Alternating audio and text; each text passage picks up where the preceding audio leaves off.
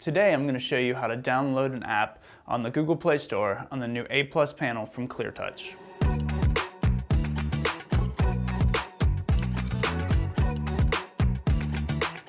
Hi, I'm Hank Geddes, a digital sales specialist here at ClearTouch. And today we're going to go over a few tips and tricks on the new A+ panel.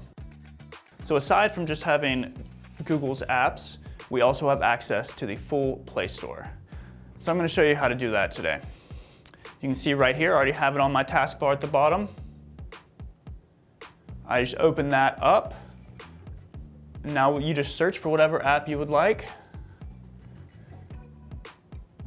We'll go with Google Slides.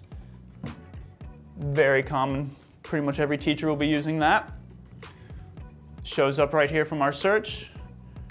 We'll click on that, click install. All right, click open. There it is. Let's go back home.